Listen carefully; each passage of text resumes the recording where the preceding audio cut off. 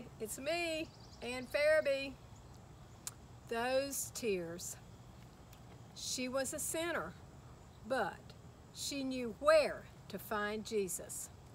She slipped in behind him as he reclined at the table to eat, and she began to wash his feet. A sinner washing the feet of Jesus, allowed in his presence. She was overcome with emotion. Who would not be? Tears filled her eyes and fell onto the feet of Jesus. She continued washing his feet with those tears. He accepted her worship, the worship of a broken sinner who felt she had nothing to give. She then began to wipe his feet with the hairs of her head. She kissed them and anointed them with ointment that was in the alabaster box she had brought with her. She gave Jesus all she had, including her tears. Those tears can come for so many reasons.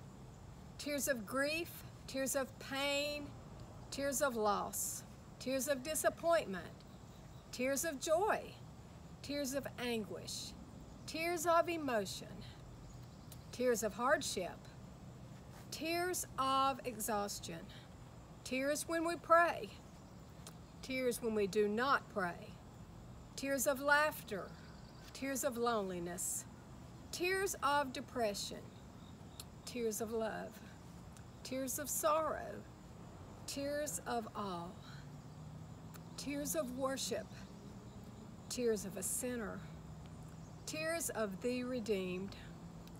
Does Jesus notice our tears? Yes.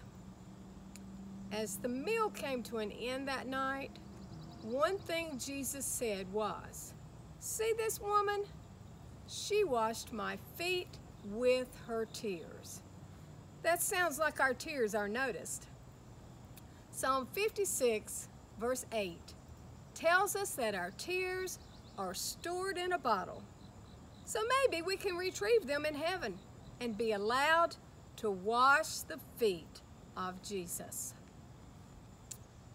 Right before God wipes the tears from our eyes, because Revelation 21 tells us that there will be no more death, neither sorrow, nor crying, or pain, for these things will be passed away.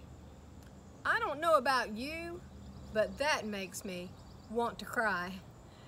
Happy tears, of course.